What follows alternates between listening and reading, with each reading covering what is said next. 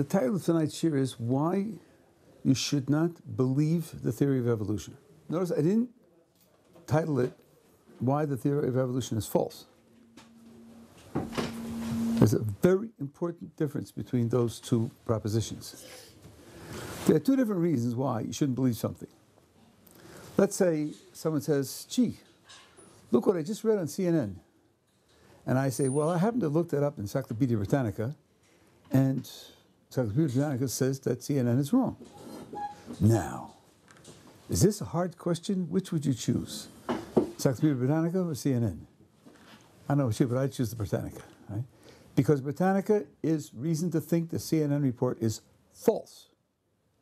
That's a good reason not to believe the CNN report.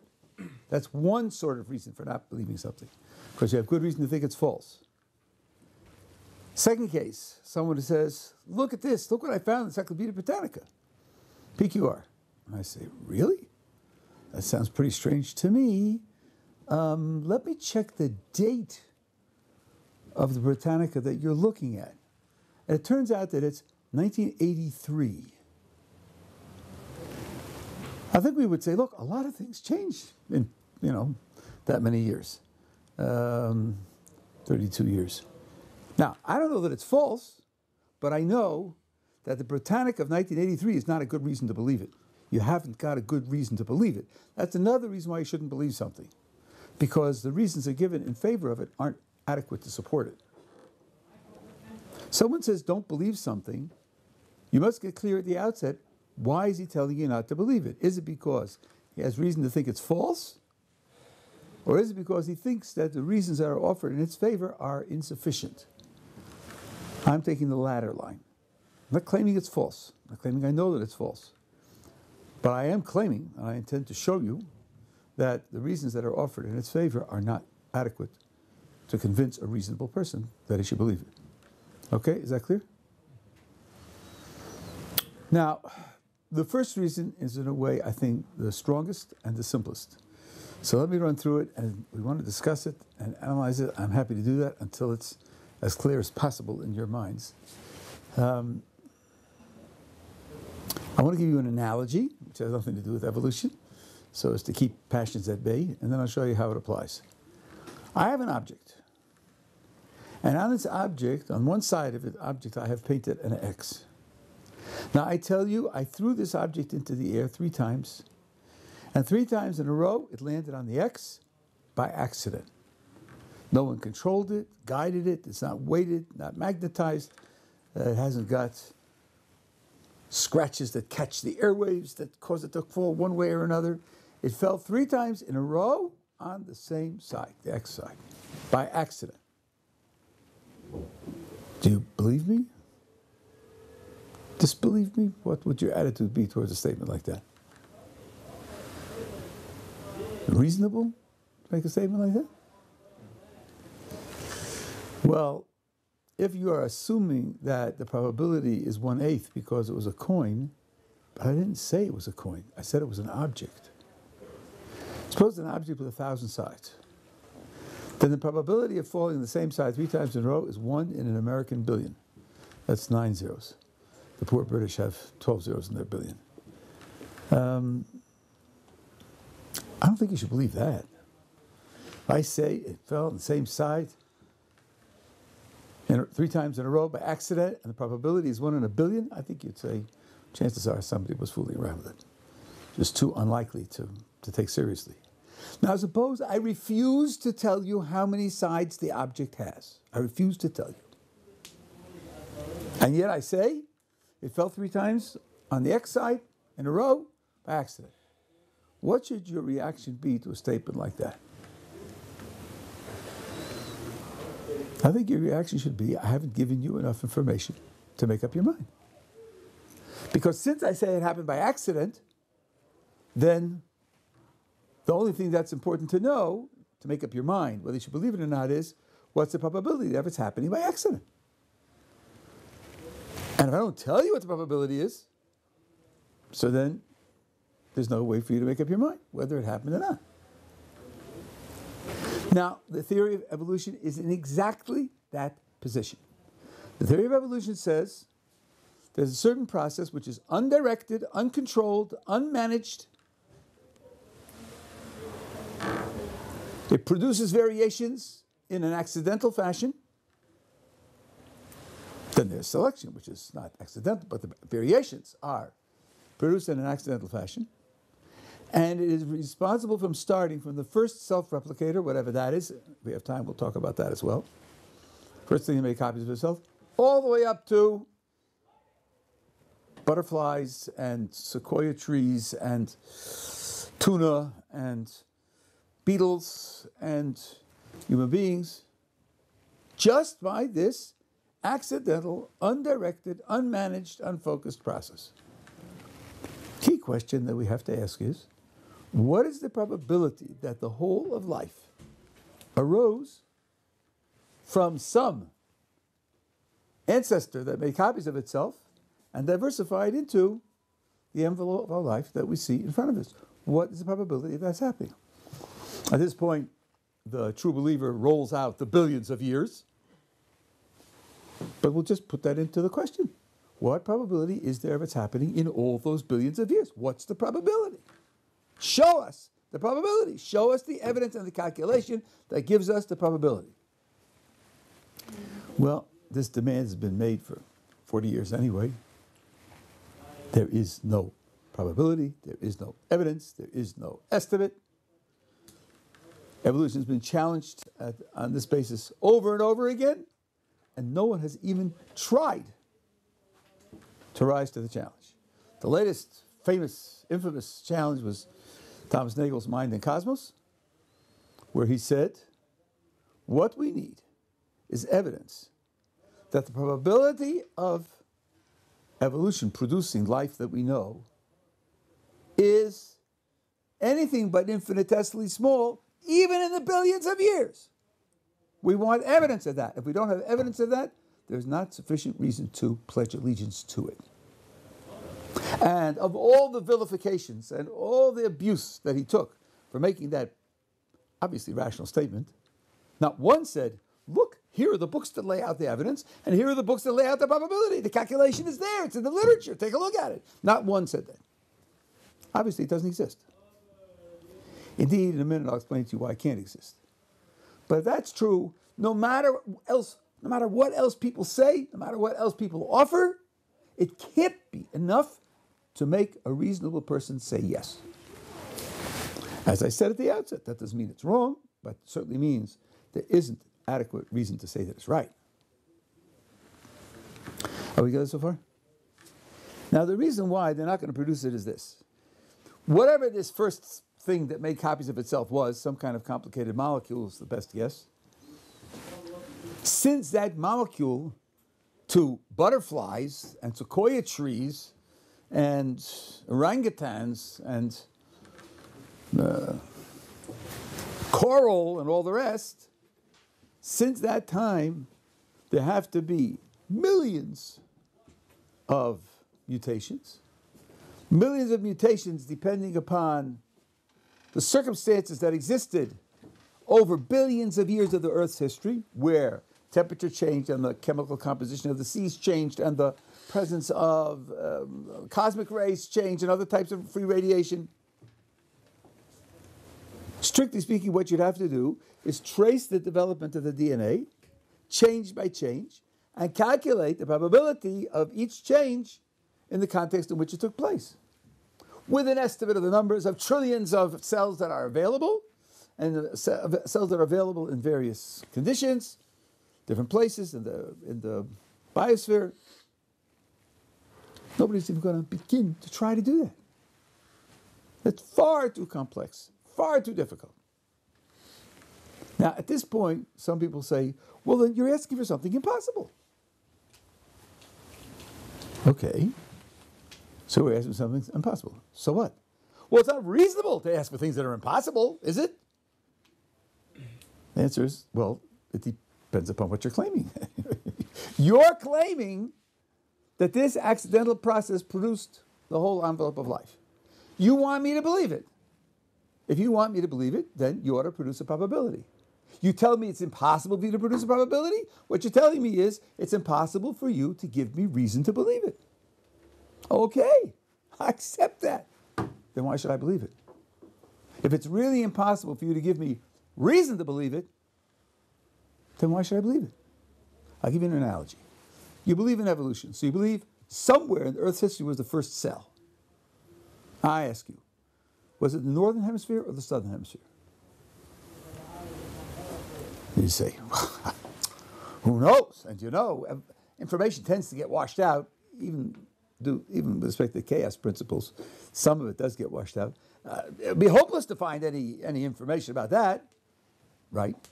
Then I say, it's not appropriate to believe it was in the northern hemisphere, nor appropriate to believe it was in the southern hemisphere. Since you can't have evidence where it was, then just confess your ignorance as to where it was. Don't say, and therefore I say it was in the north. No, you can't say that. You don't have the evidence where it was, then just admit you don't know. And I say the same thing about evolution. If you can't have enough evidence to give me the probability of it's happening the way you claim, then just admit that you're ignorant. Now, some people say, well, look, isn't it the way science works that you want to explain something, so you think up a hypothesis, something that would do the explaining, and you propose it, and as long as it works, you stick with it, unless and until somebody gives you a better hypothesis. Isn't that the way science works? Even if the first hypothesis isn't very strong, but until somebody produces a better one, it's appropriate to accept the one that's on the table. And the answer is no, that's not correct. In order to be accepted because it's on the table, there has to be some minimum credibility, some minimum amount of evidence that's in its favor. Otherwise, the appropriate thing to do, even in science, the word even there is a little prejudicial against science, but even in science, the appropriate thing to do is simply confess your ignorance. Here's an example. A murder has been committed, and there are 4 people who could have committed it. So far in the investigation, all we have turned up is that one person has a motive. We don't know whether the other people have motives or not. We haven't found any fingerprints or footprints or murder weapons, but we know that he has a motive. Can you lock him up? It's the best hypothesis you have.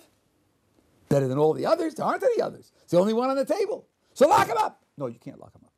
Because having a motive is not enough. It's not enough to take seriously.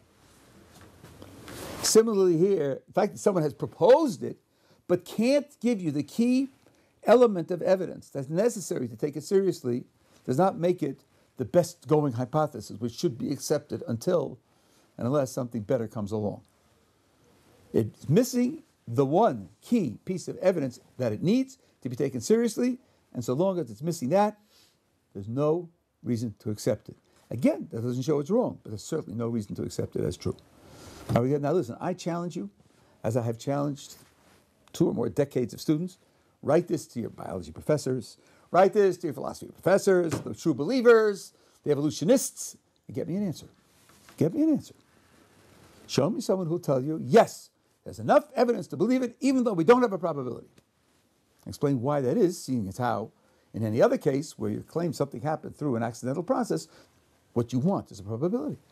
You wouldn't trust such a hypothesis anywhere if you didn't have a probability. Yeah. I have a question. Isn't the word accidental kind of prejudicial? Where, if you have the evidence of, sort of slightly changing forms and that sort of thing over a long period of time, you got to do something with the evidence. You can't just disregard it. Okay, now this is very important. What you're asking is very important. Ernst Mayr, who is one of the deans of evolutionary thinkers, was a professor at Harvard. I think he's still a professor emeritus at Harvard. And in general, he's very good. He's very good. I've read a number of his books and his essays. And he tries to be careful, and he's imaginative, and he comes to the critique, as everybody does here and there. He wrote an essay on the 5 different meanings of the word evolution. And that means when you are conducting a discussion about evolution, man, you've got to be careful, and you have to describe what it is you're talking about. I haven't said anything. I took it for granted, but let's go through that a little bit. So I'll tell you exactly what I'm talking about. One of the meanings of the word evolution is pretty close to what you just said, and that is things have changed. Things have not always been exactly the same. Things have changed. The life, the living elements on the planet over time have changed and been different. Change is against to stasis, everything always remaining the same. By the way, there was a 19th century German biologist who said that evolution is as obvious as that the Earth goes around the sun. And that was quoted the last 30 or 40 years, and people were puzzled by it. And how could you say something like that? Something that's so controversial and so difficult and so debated and discussed. How could it be obviously true? The answer is, when he said evolution, what he meant was change. 1,000 years ago, 2,000 years ago, 3,000 years ago, life forms were different. I think everybody agrees to that. That really is obvious, because you find the fossils, and you find saber-toothed tigers and woolly mammoths and things like that. Okay, so things have changed. That's one meaning. That's not the meaning that I'm talking about here. Another meaning of evolution is that everything goes back to a common ancestor. I'm not talking about that, and it's not so easy to show that that's true. Elliot Sober has a technical paper where he shows that the evidence to demonstrate common ancestry has never been amassed appropriately. Okay, but I'm not talking about that sense of evolution. Another sense of evolution is evolution as opposed to revolution, or as opposed to what are called jumps, and that is, it's a gradual process rather than a process of large-scale changes in the forms of life. That's controversial. The fossil record doesn't show the kind of gradual changes that Darwin hoped for, and punctuated equilibrium was created to try to plug that gap. I'm not talking about that either. There's a fourth meaning that has to do with speciation. How do species come into existence? Not talking about that either. The fifth meaning, which is the central meaning that people discuss and debate, is that the engine of change, what produces the change, is random variations plus selection. Things change without any direction, any goal, any control, any design, any management. They change for, in that sense, accidental reasons. And then, depending upon their ability to produce offspring, they're either supported or decimated by the environment. Right? Now, finding change in the layers, the strata of paleontology, doesn't tell you what the engine is that produced the change. So you ask me what to do with that evidence? I don't know. It's an open field. Do with it as you please. All that evidence shows directly is that there was change. And it shows a certain direction of change. Even though the direction changes, not always do things get more complicated, sometimes they get less complicated, and that's in itself a difficult story. But all the evidence shows directly is change. The question then is, does random variation plus selection adequately explain the change? And that's where the critique comes in. Because when you offer random, I just got a book, I haven't had a chance to read it yet. People talk about the survival of the fittest. So the play on words that's now popular is the arrival of the fittest. Where did these new forms come from? To be then selected by the environment and become more successful and so forth and so on. How did they originate? What kind of theory do you have that explains how they originate? And insofar as it's supposed to be an accidental process, not driven by any internal constraints, not driven by any ultimate purposes, which is under attack. But of course, as far as that's the theory, then what you need is a probability. And if you don't have a probability, you're not going to have adequate reason to believe that that's the appropriate explanation as to how the change took place. And that's why some people, who true believers like Jerry Coyne will tell you, are on the fringes, but some people are talking about internally driven changes, not externally produced by accidental processes, but driven by internal needs, and driven by the fact that the genome is ready for changes in the environment, and then changes to respond to the environment, not changes randomly and then just selected by the best ones that fit the environment.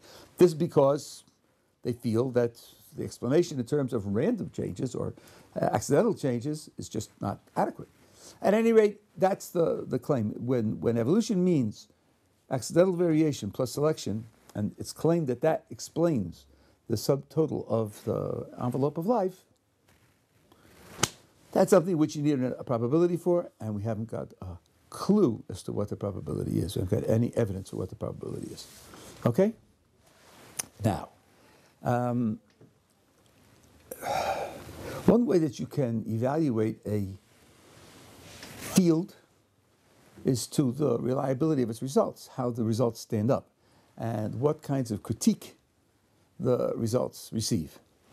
I don't know if you've heard about the case from Northern England about the moths the moths that demonstrate evolution before your very eyes. You can see in the history of the moths in northern England, evolution happening before your very eyes. This is a very interesting case study. But these are notes that are on my website. Richard Dawkins, of whom I guess you probably heard. By the way, what was his position at Oxford? Does anybody know? He had a chair in the public understanding of science. He was not a scientist. He was a communicator of science to the lay public. That's what his chair was in. That may make us a little more gentle in criticizing his many errors and many failures, because he was not a research scientist. He didn't create anything new. He didn't discover anything new. He popularized certain theories. At any rate, Dawkins says, natural selection can bring about minor changes like the dark coloration that has evolved in various species of moth since the Industrial Revolution. Okay, you read those words and you think, all right, since the Industrial Revolution, dark coloration has evolved in these moths. What really happened? Well, what really happened, I'm going to read to you from a guy named Ridley, who was a true believer in evolution, but he's much better than Dawkins. What really happened is you have a species of moth, and it always had two types, a darker type and a lighter type. And throughout the period of observation, there were always dark and light ones. Dark and light in the beginning, dark and light at the middle, and dark and light at the end. They just changed their frequency. Golly, if you read Dawkins, bring about minor changes like the dark coloration, doesn't it sound like evolution produced the dark coloration? Isn't that what Dawkins' words suggest to you? That's not what happened. Simply false. Here's what Mark Ridley writes. The peppered moth has two types, a dark type and a lighter type. Before the Industrial Revolution, the lighter type was much the commoner of the two. There were more light ones. Then industrial areas, the dark type increased to become more abundant. In non-industrial areas, the lighter type remained more common. As industrial activity decreased, the lighter type became common again. Now, the explanation that's offered here is this. Industrial pollution caused lichens to grow on the trees. Lichens growing on the trees changed the color of the trees. To change the color of the trees, the lighter moths became more visible to birds that eat the moths, and therefore they declined in their frequency. When the industrial pollution reduced and the lichens retreated, the trees went back to their original color, and the lighter ones resurged in their numbers in the population. That's the explanation. As I said, you have light and dark at the beginning, middle, and end. Now, what was the name of Darwin's book? Origin of Species. Origin of Species. That indicates that Darwin was preoccupied by origin. Origin means coming into existence, something new. If the theory of evolution is supposed to explain where new things come from, and you are studying a species of moth, and you have light and dark, light and dark, light and dark from beginning to end, there's no illustration of origin there at all. Nothing originated there. This is my critique. I mean, just eggs and apples and oranges, or eggs and gravel. It just had nothing to do with one thing. Second of all, did anybody deny? Was anybody contesting whether changing the backgrounds of camouflage would have an effect on the percentages that remain over decades? Nobody contested that. Nobody was fighting with that. So who is this addressed to? What critic is going to be bowled over by this? No one ever expressed an opinion against this. Okay, but that's just pure logic. That's really relatively trivial and unimportant. The experiment is much worse than that. Here's Jerry Coyne. Poor Jerry Coyne. He wrote one honest thing over here. It's a review in Nature. If you haven't heard of Nature, there are two great science journals in the world.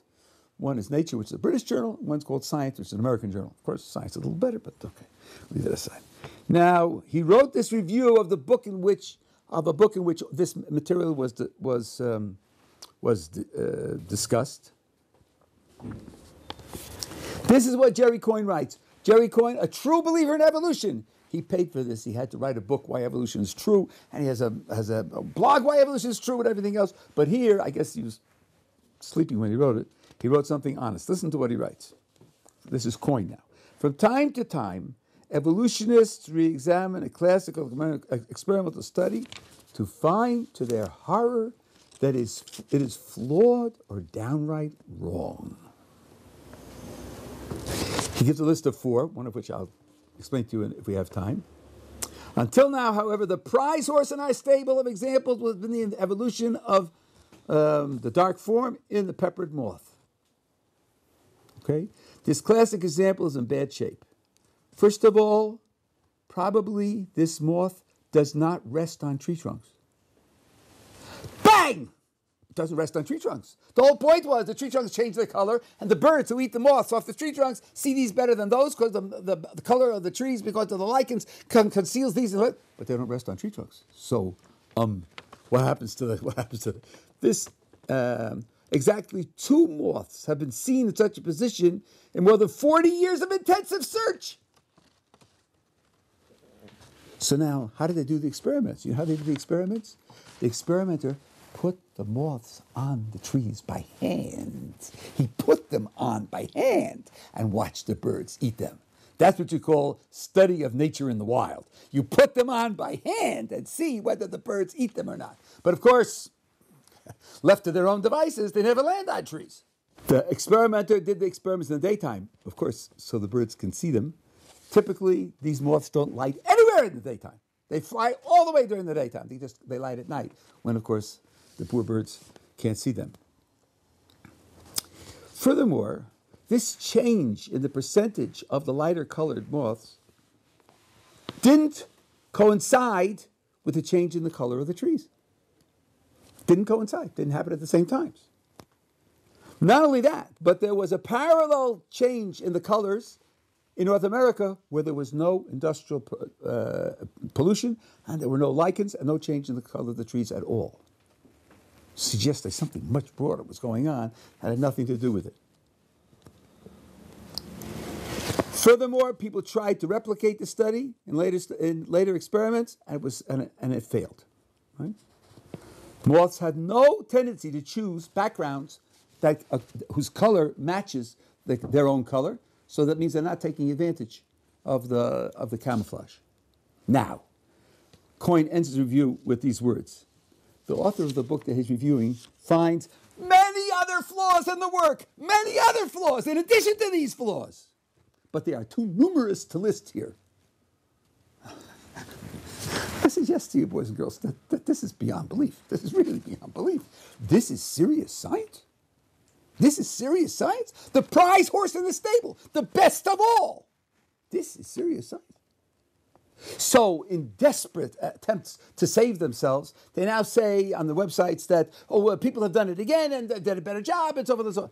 Well, first of all, if this was in all the textbooks, and still in some textbooks, and was uncontested until 1997, shall I trust the newer studies? Were they done better? Why should I think that? This is a whole cult of people who are willing to pay anything to get support, even work that doesn't even deserve to be called shoddy. There's another one that he talks about, and that is Batesian mimicry, the viceroy and monarch of butterflies. This works like this. Let's suppose you have a life form, whatever it is, let's say an animal, that has a natural defense against predators, like the skunk or the red fox. You know what their defense is. A predator that attacks a skunk will do it only once in its lifetime, and it'll never do it again. Because if it gets a spray of that smell, it will remember very well not to attack skunks again. Now, how does it identify skunks? Well, it won't attack anything that looks like a skunk, because it's afraid of getting hit again. All right. Suppose another animal evolves to look like a skunk. The chemical potentiality to produce that smell is an extremely complex evolution. And it'll take much longer than just evolving the color of your coat. That's much easier, much faster. So it would pay for another species to evolve to look like skunks so that when, let's say, a wolf has an experience with a skunk, it won't eat those other ones either. The other ones don't have the smell, but the wolf's not going to take a chance because it looks like a skunk. That's called Batesian mimicry. Batesian for a guy named Bates who thought it up. Okay? Now, there are two species of butterfly, the monarchs and the viceroys. The monarchs taste terrible. Birds have been seen to eat a monarch butterfly and they retch. They just retch. And of course, birds aren't stupid. They turn out to be very smart. Some crows are smarter than chimpanzees. And if they have that one experience, they'll never touch another monarch, another ambassador butterfly. Monarchs, another viceroy. Now, they'll never touch another monarch. Viceroys look very much like the monarchs. So, the thought was that the viceroys evolved to look like the monarchs and cash in on the fact that the monarchs taste terrible. That was the thought. And that example found its way in the textbooks for years and years. Now, you're not scientists. You're not trained to think critically and examine. But ask yourself, suppose you wanted to check this. Not just believe it because somebody like Bates thought it up. Not just believe it because it supports evolution. Suppose you wanted to check whether the viceroys are cashing in on the defense of the monarchs of tasting terrible. Is there anything you could possibly do to check whether they're cashing in on the other's defense, or maybe they have their own defense? Here's a thought. Strip the wings from a viceroy and feed it to a bird and see what happens. Okay? Now, you aren't Ph.D. professor, evolutionist, but that's a pretty simple test, right? It took decades for somebody to perform the test. Guess what? The birds retch on the viceroys also. Mm-hmm. The birds retch on the viceroys also, which means the viceroys are not cashing in on the defense of the monarchs. They have their own defense. But it took decades to think it up. Why? Because it fits. It fits, so it's got to be used. It's direct evidence. We can put it in the textbooks. So, Coin admits they don't use that one anymore because it was exploded. But this one, the moth is supposed to be the best of all, and that's exploded. How many exploded cases does it take to make you suspicious these people aren't self-critical? They aren't serious in that respect. Here's another one. This is one that goes up and down every 10 years. You heard about the extinction of the dinosaurs? There are people who think that it's not true. It's not true. In fact, we are surrounded by dinosaurs. They are the birds. Some of the dinosaurs evolved to become birds. And this goes up and down. There's an Institute for Evolution at the University of Iowa, and they do very specialized work all over the world. And every 10 or 15 years, it goes up and down. There's a book reviewed by a fellow named Larry Martin. Larry Martin is one of the foremost experts on the birds of the Mesozoic era. It's one of the paleontological eras. And he writes, I began to grow disenchanted with the bird-dinosaur link when I compared the 85 or so anatomical features seriously proposed as being shared by birds and dinosaurs. Let's figure this out. You've got a dinosaur, you have a bird. Birds have bones, they have certain things, in the, external shapes, skull and so forth and so on, and dinosaurs. 85 common elements. That's a lot. That's a lot. 85 common elements.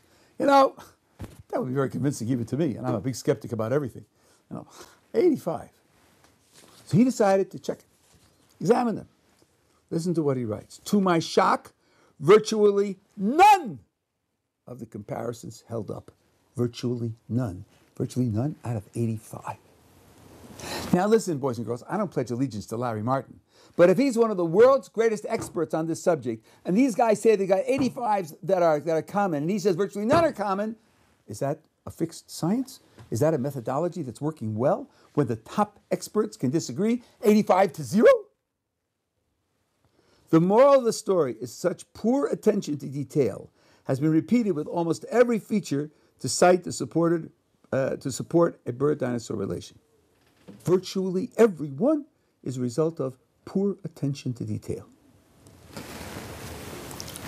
You don't have that in physics. Kimat. You have it in astronomy and in cosmology, but you don't have it typically in physics. You don't have it typically in chemistry. it's hard to take this kind of thing seriously. Now, here's another example. How is it supposed to work? I've had the first thing that makes copies of itself. It's churning out. It's 1, 2, 4, 8, 16, 32, churning away at copies. And it's very good at making copies, but not perfect. Not perfect. From time to time, it makes a mistake in the copy.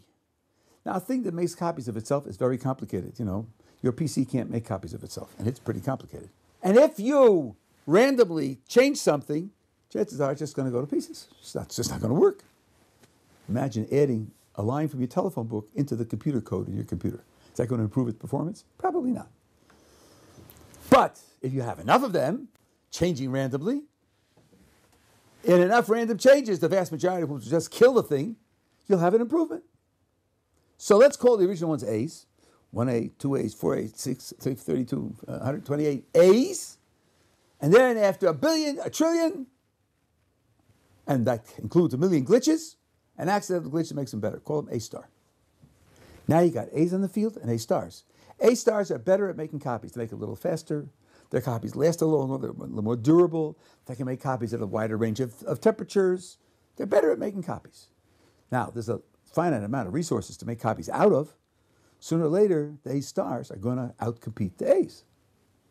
And the A stars are going to dominate the field until when the A stars are copying themselves, glitches are made, until a new glitch, after a million glitches that kill the thing, there'll be a glitch that makes an even better A star, call it A double star, and then you have three things in the field. Well, A star is better than A double star is better than A star. Sooner or later, the A's are going to go out. They're going to lose in the competition, and then the A stars and the A double stars are going to be slugging it out until the A triple stars come along. That's how it works. That's the whole process in a nutshell.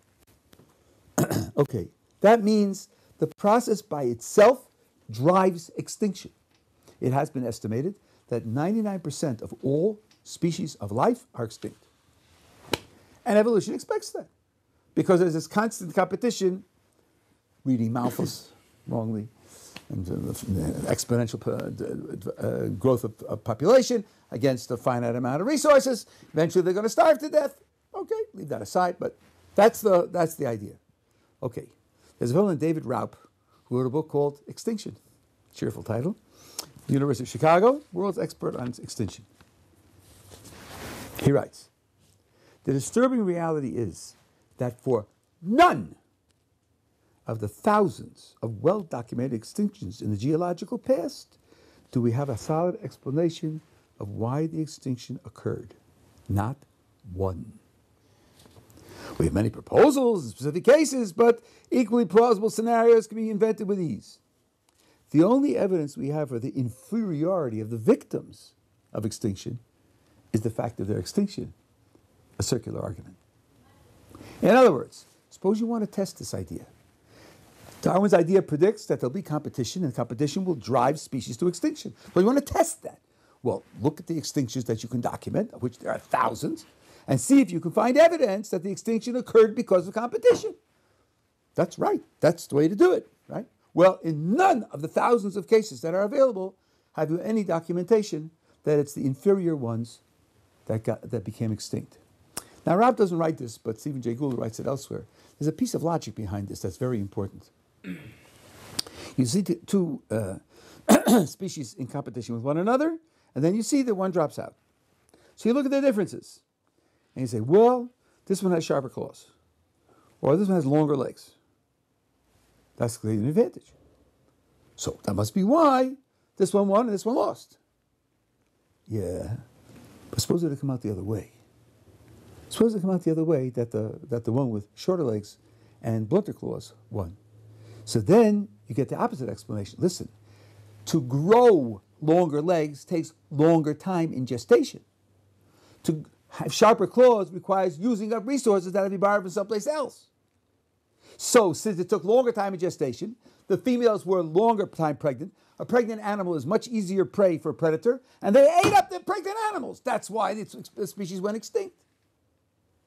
Every difference between A and B is going to give a superiority to A and an inferiority to A. No difference is clearly and simply superior or inferior. And that being the case, if A succeeds, you stress the superiority.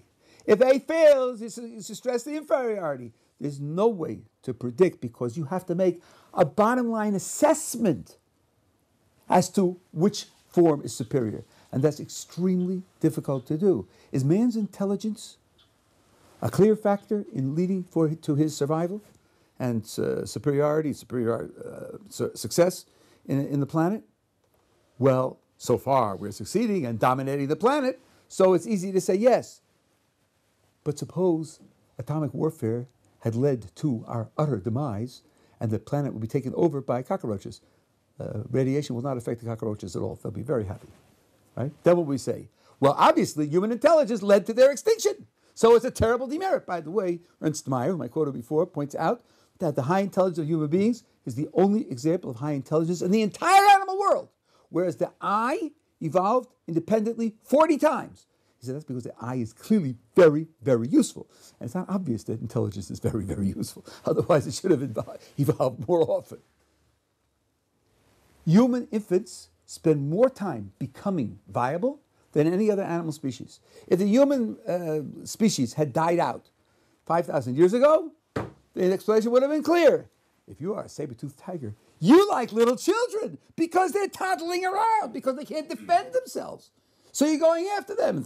The saber-toothed tiger that's chasing a gazelle has to outrun a gazelle. Nothing to outrun a 6-year-old boy or girl. So that's why they went extinct. They went extinct because they had no chance to get the predators.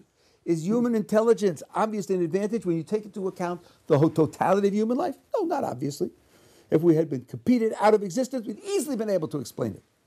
That means we have no way to pin down on any of the extinctions that it's due to competition, and that being the case, a major field of evidence is simply closed to us. Well, that ought to count. The theory makes a strong prediction, and we have no evidence that that prediction is true. That's not evidence that it's false, but it's a gigantic hole in the evidence.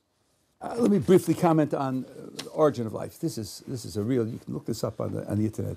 There are endless articles on this. Origin of life. If you ask, where did the self-replicator come from? If you ask an evolutionist, he has a dodge. That's not my job. That's not my job. My job, evolution is the trace of replication. How things develop when they make copies of themselves. So of course, evolution only starts when you have something that's making a copy of itself. Where that first thing came that made copies of itself is not the theories of evolution's job to explain that. Okay, that's all right. Specialization is very important in science, and it's certainly justifiable. But if you are trying to defend a totally naturalistic scientific worldview, you can't just blink that problem away. That problem has to be solved. If you can't show any plausible origin for the first self-replicator, if you have reason to think that a self-replicator by the processes that we recognize is not possible, or extremely, extremely improbable, then you have a problem in your picture. I remember an article in the Scientific American, now this goes way back, 1991, called In the Beginning. They traced the 8 current theories of origin of life. 8 widely varying theories of origin of life. Tell me something. If you have a scientific problem about which there are 8 theories, is that good or bad? Bad. It's terrible. Because it means 7/8 of the researchers in the field are against each theory.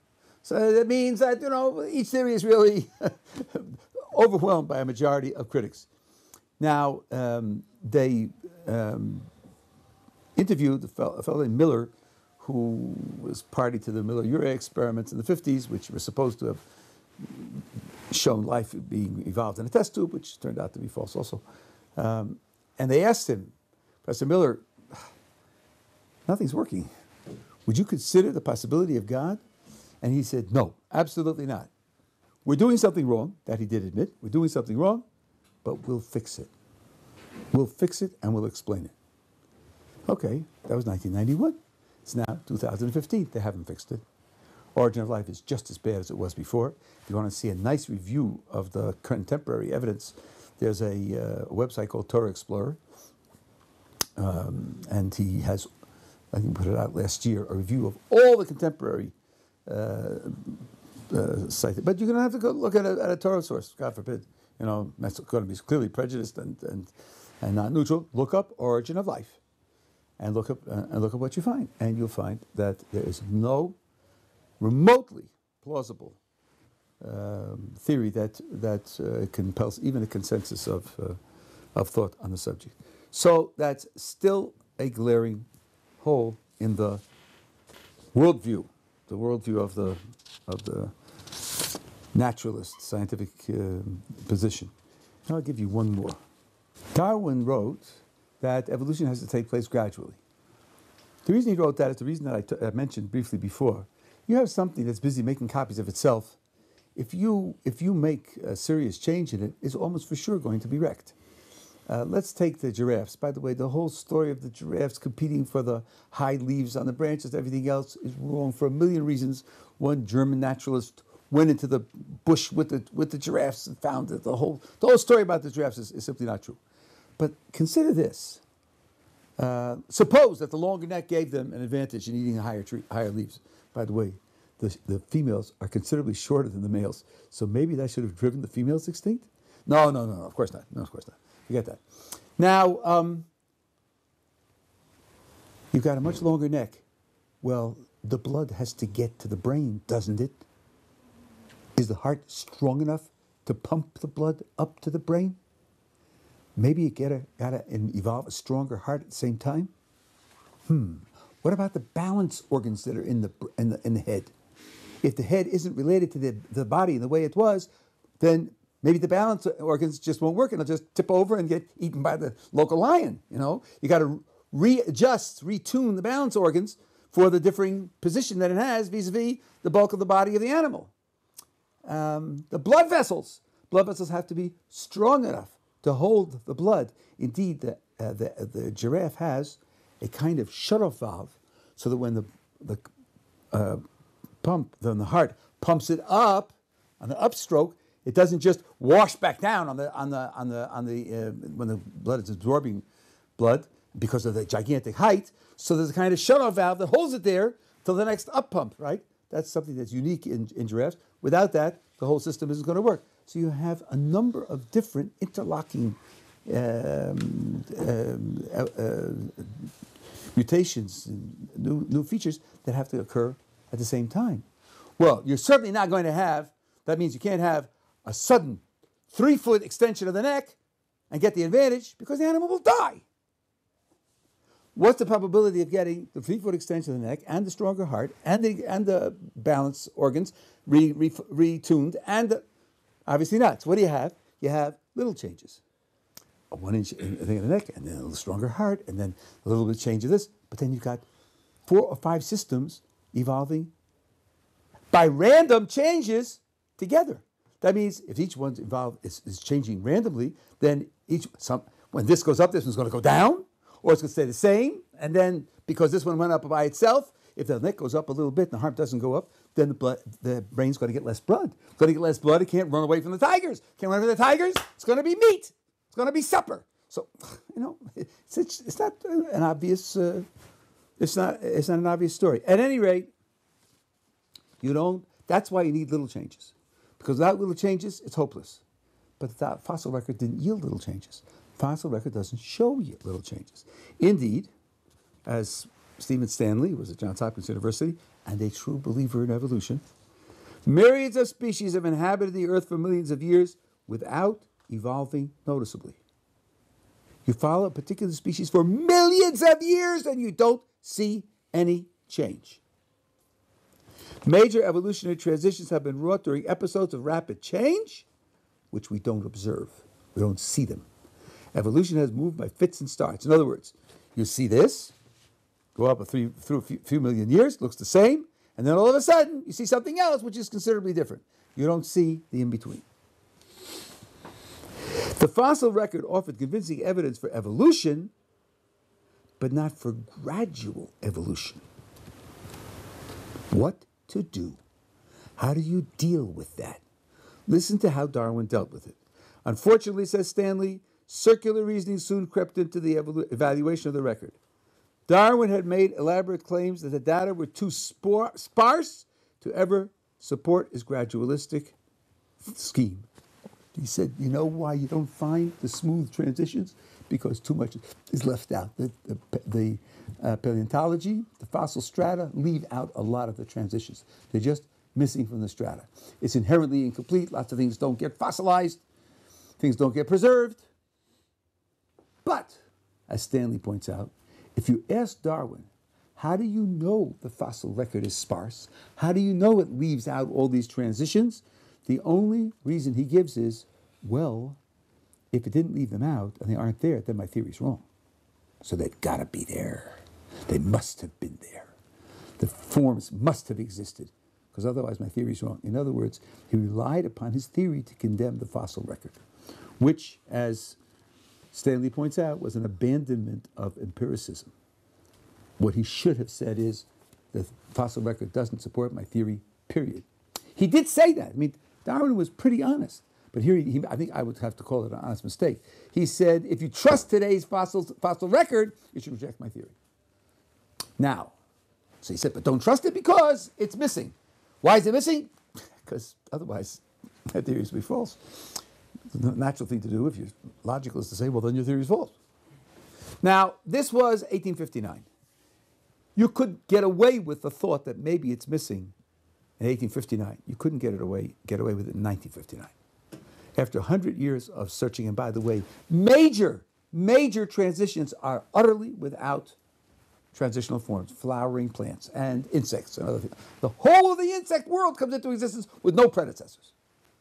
And they talk about the whale, coming from something that looked like a fox. So, first of all, how many intermediaries would you like between something looking like a fox and a whale? 2 intermediaries. 16? 104? They may have found 5 that they claim. Then they found bones in the whale which they claim are hip bones. Well, I remember the dinosaur bones in the birds, and I'm a little suspicious if they tell me that they're really hip bones. I want to know. I want a lot more evidence that they say so because they happen to look like it.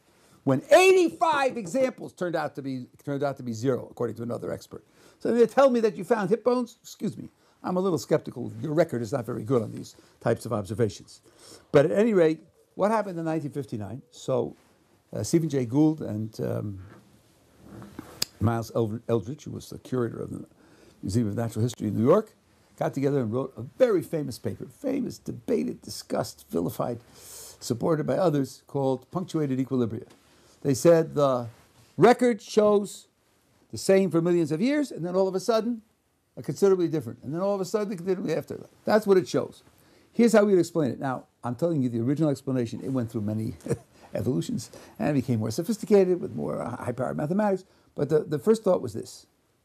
When you have a large interacting population, changes get swamped. They get swamped by interacting with the rest of the population. You can't catch on.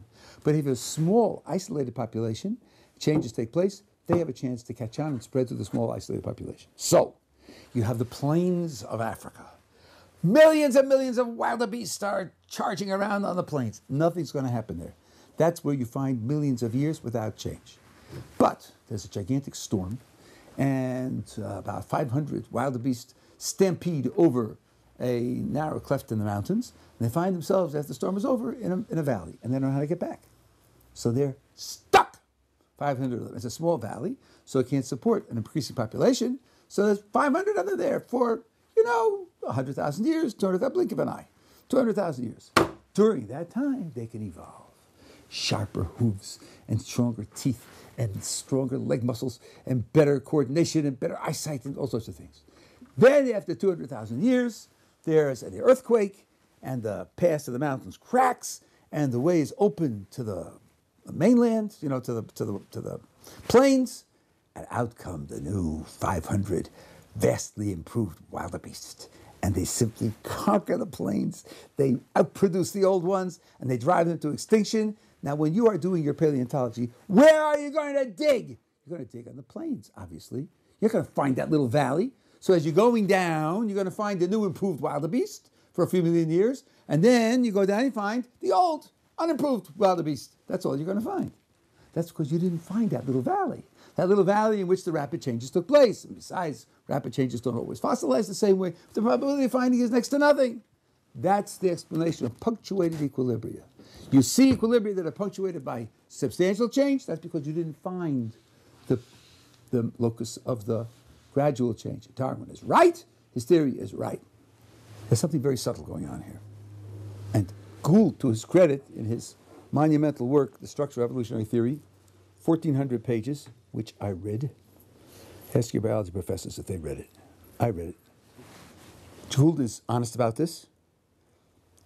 You are creating an explanation which tells you if this is the way it happened, you're not going to find evidence that it happened. Isn't that a little suspicious? Isn't science supposed to be driven by evidence? Here's an explanation that says, if our explanation is right, you're not going to find the evidence that it's right. So then, why should I believe it? I mean, it may be right. Indeed, at least one way to look at it is, what you've done is shift the burden of proof. You want to use the fact that there are big changes as a proof that evolution is wrong? No. We can explain it. We can defend ourselves against a proof that it's wrong. You haven't shown it's wrong. It could be there are those isolated valleys where evolution took place according to Hoyle or according to Darwin. But that's hardly evidence that it's true. Hardly evidence that the punctuated equilibrium theory is correct. So Gould, to his credit, cooks up some very sophisticated statistical techniques to try to show indirectly that there's evidence that the changes took place through this kind of process. But the bottom line is that the fossil record has gigantic gaps which have never been plugged.